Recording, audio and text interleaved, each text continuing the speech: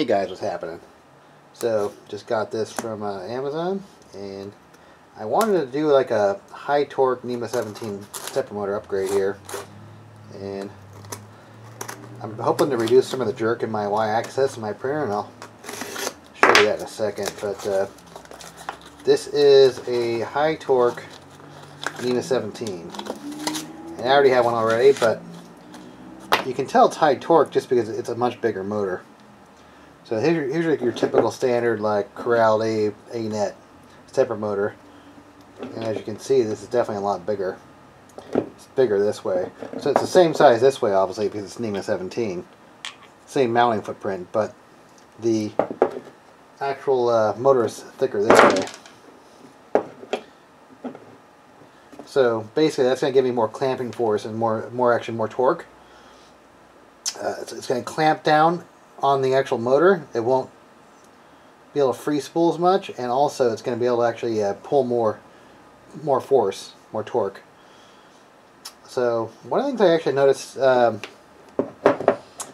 is that all these high torque motors actually have like the leads built into the actual motor, whereas the cheaper ones, the small ones, actually have like the external leads. So I don't know what the reason behind that is. Every single one I've seen has been like this, with the permanently mounted wires.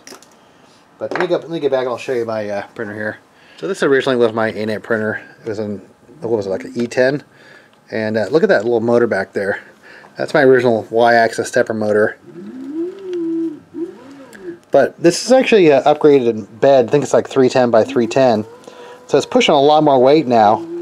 And I noticed that it actually added some jerk. More jerk than I had before with a smaller bed. So I was hoping maybe by putting a bigger stepper motor in there, I could reduce some of the jerk, or actually some of the clamping force. Also, I'll probably need to I'll need to step up the current in my Trinamic 2209 drivers.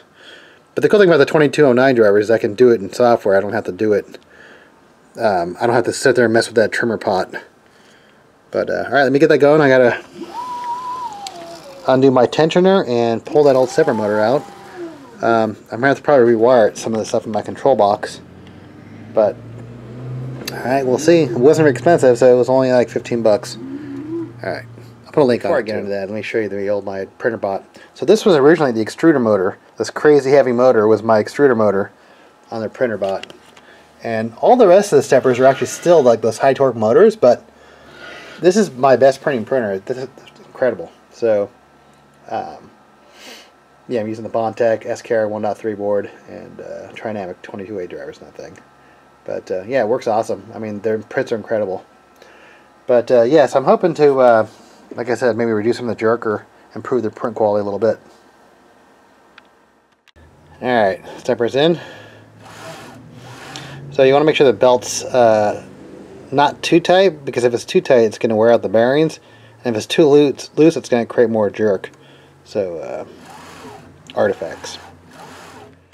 Alright, let's see if this thing works.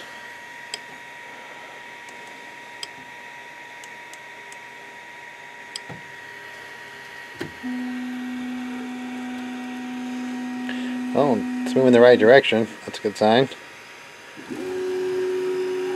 Alright. It's way up here. I was doing a huge print. Alright guys, cool.